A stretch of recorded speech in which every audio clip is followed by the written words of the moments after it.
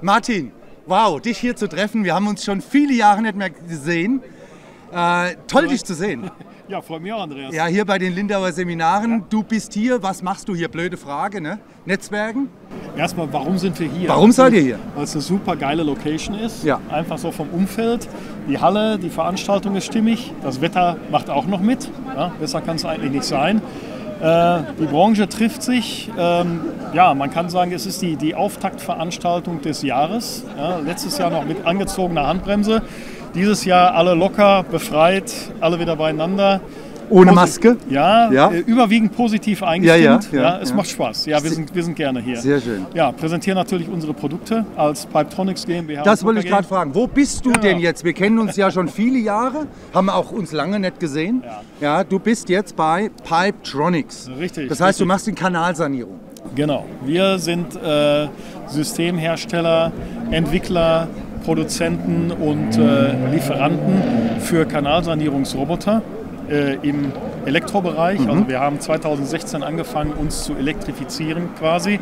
Es geht natürlich um Schadstoffreduzierung, Emissionsreduzierung, Geräuschdezimierung. Und ja, wir haben Systeme entwickelt, die sich leicht umbauen lassen. Multifunktionale Roboter, die sogenannten E-Multis, die quasi, ja, ich sag mal, mehrere Gewerke auf einer Basis ausführen können. Elektrofräser im Hausanschlussbereich, sowohl im Großprofilbereich als auch im Hausanschlussbereich. Wir bieten auch die notwendigen Materialien dazu an. Wir haben zugelassene Systeme, die wir anbieten können, die der Anwender nutzen kann. In welchem Profilbereich, in welcher Größe? Kleinprofil, Großprofil, wo seid ihr Wir bewegen uns sowohl im Hausanschlussbereich, aber überwiegend im öffentlichen Kanalbereich, im Großprofilbereich. Ja, die Range geht quasi von unseren Innendichtsystemen, auch die Systeme Pipeseal, Redex beispielsweise. Da bewegen wir uns im nennweiten von DN150 bis DN6000. Also die Manschetten? Ja, die Manschetten. Ja, interessant. Wie lange sind die Manschetten? Wir wollen ja wissen, ob wir um die Kurve rum können.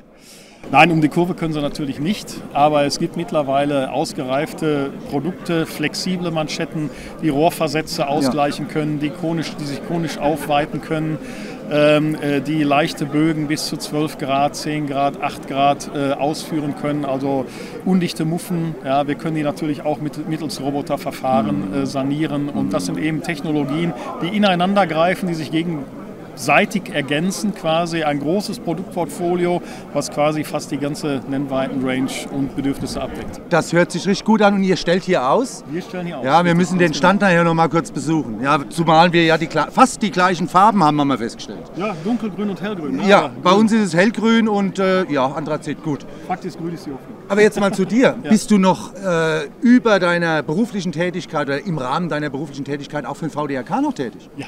Ich bin nach wie vor tatsächlich schon mit einer der dienstältesten Vorstände. Mit fast 15 oder 16 Jahren vertrete ich die Interessen der Fördermitglieder im Vorstand des VDRK.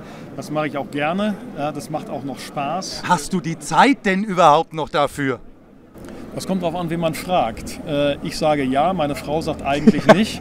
Aber nichtsdestotrotz, wenn man mit Herzblut in dieser Branche steckt, dann macht man das gerne, man engagiert sich gerne, und letzten Endes partizipiert die gesamte Branche. Mir darfst du nicht überreizen. Wir wissen ja, wenn es der Frau gut geht, geht es dem Mann gut.